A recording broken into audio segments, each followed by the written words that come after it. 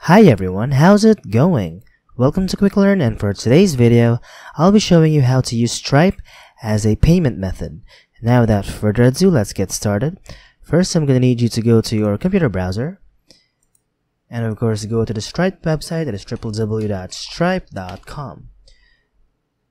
Now for those of you who are wondering, Stripe is a financial service website wherein you can pay or receive money from someone internationally or locally. Now this is like Wise, PayPal, and other financial service website. So to start now, all you have to do is to click on Start Now right here. Now it will lead you to this dashboard right here, wherein you should create a Stripe account. Now just enter the email that you want to use as your Stripe account and enter the full name, or your full name rather, and enter the country where you are residing from. So currently I'm just gonna put it in the United States right here, and now enter the password that you want. And next is to click this get emails from Stripe about product updates, industry news, and events if you want. And next just click on create account. Now once you have done that, Stripe needs to verify your email. So what I want to do is go to my email right here and locate the Stripe right about here, and I'm just gonna select verify email address, and there you have it. I have already verified my account, and from now on I'm just gonna show you the basics about this. Now first, all you have to do is to add your bank account. Now to do that, all you have to do is go to balances right here, and of course please add a USD denominated bank account to pay out your USD balance. So of course, if you choose a country from where you're residing from, automatically Stripe will generate, or automatically Stripe will know what is the denomination or the currency of that particular country. So if you remember, I selected United States in the country where I am residing from, so automatically Stripe knows that I have a USD currency. So to do that, all you have to do is to add a bank account right here, and you have to enter the account holder name, the routing number, your account number, and of course your confirmation account number. And once you have done that, and once you have entered all those details, all you have to do is to click add bank account right here. Now for now, I'm not going to do that because I'm not comfortable adding my bank account. So next is let's go to incoming to Stripe. So funds on hold. So these funds will start being paid out again once you have resolved the issue with your bank account above. So if you have a issue with your bank account, so funds will be hold. So you can actually select how many days or how many weeks you want your funds to be hold. So you can actually select 1 day, 1 week, 4 weeks. You have 3 months, 1 year, or you can actually select a custom date or how many days that you want. So outgoing from Stripe, so currently on the way to your bank. So if you are expecting a payment from someone, so this will be activated right here. So if you're expecting something like $50, $100, $1,000, the currency or the amount will be registered right here. So next is payments.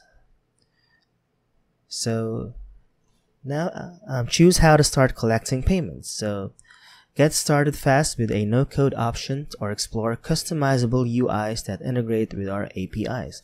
So you have two payment methods right here. So you can actually share a link to checkout page. You can actually have a manually charge a customer, or you can actually have an invoice as a customer. You can also have use a hosted payment UI, or you can actually have a build a custom UI, or charge customers in person. So the easiest way for this is to share a link to checkout page. So I'm just gonna select create a payment link right here, And once you have done that, this is the payment link, or the example of the payment link that we have right now. So we will be creating this, but first I'm just going to show you how you can actually create your payment link. So select type right here, products or subscription. You just scroll down right here, or click on a drop down right here. So if you are selling products or a subscription, you can actually click on the products or subscription right here. And next is payment page. So this is the payment page right here. So this is a product, so they can actually find or add a test product right here. And options, you can actually click on the collect customer's address if you want that. As you can see right here, the billing address.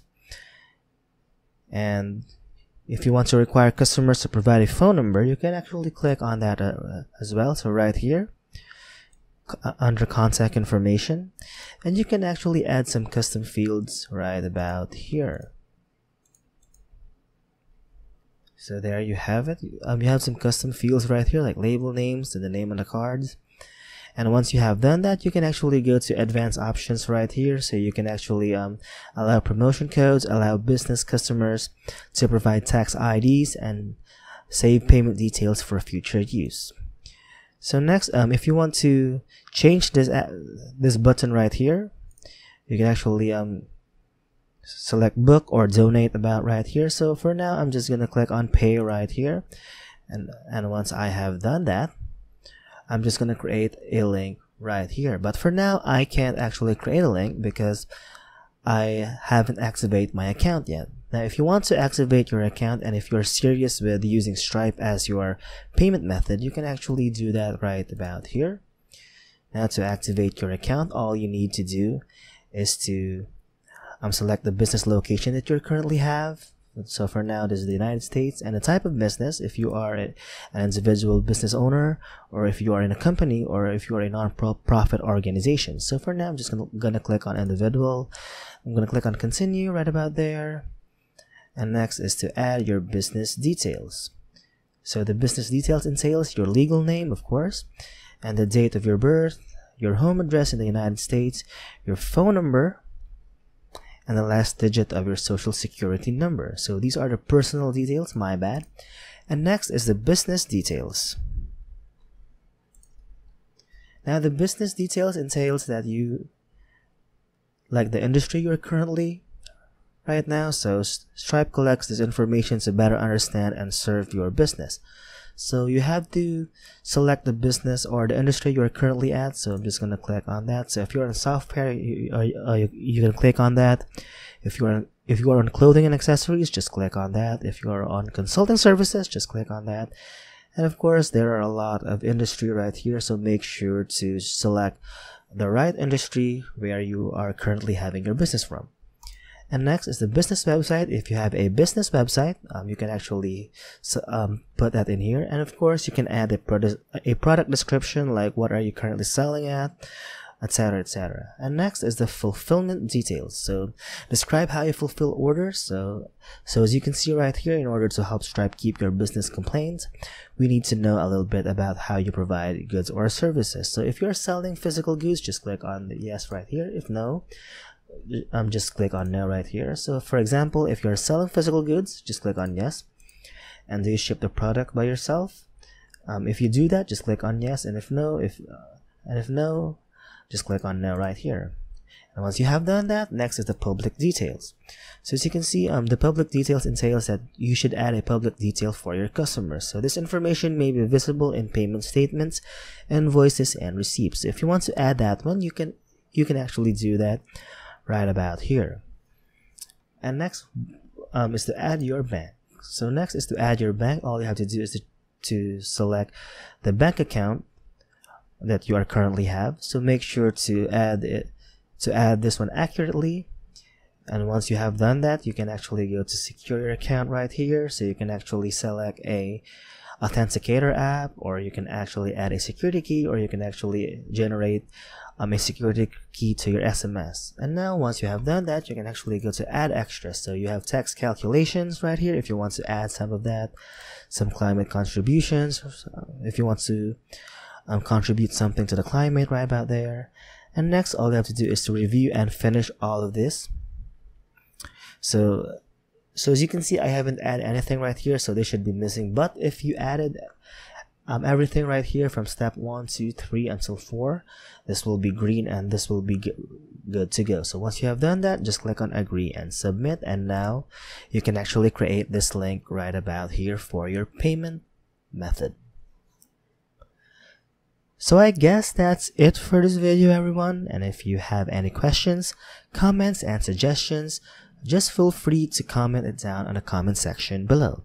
And with that being said, that's it for this video, and if you find this helpful, be sure to give this video a like, subscribe to this channel, and of course click on that notification bell for more contents like this.